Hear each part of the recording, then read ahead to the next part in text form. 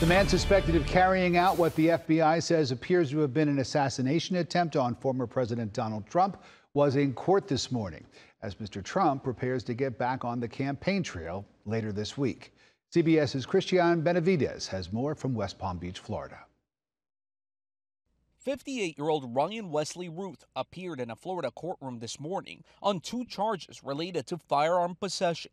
He was arrested 50 miles away from former President Donald Trump's West Palm Beach golf course Sunday after the Secret Service spotted the muzzle of an AK-47 peeking out through the shrubbery and pointed at the former president. The Secret Service did exactly what they should have done.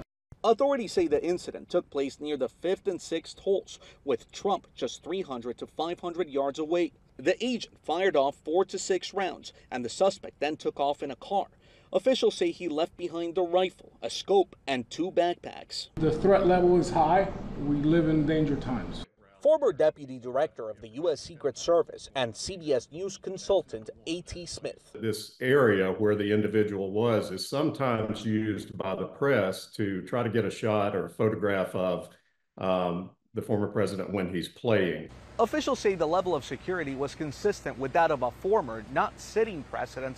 CBS News has confirmed that the former president is meeting with the acting director of the Secret Service today. The service needs more help.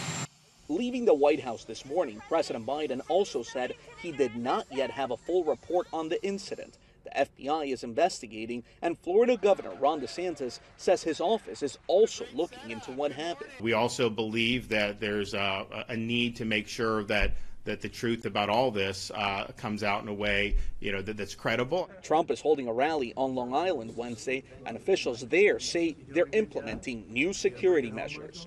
Christian Benavidez, CBS News, West Palm Beach. Both President Biden and Vice President Kamala Harris say that they are relieved that Mr. Trump is okay. The former president is set to return to the campaign trail tomorrow when he revisits the battleground state of Michigan.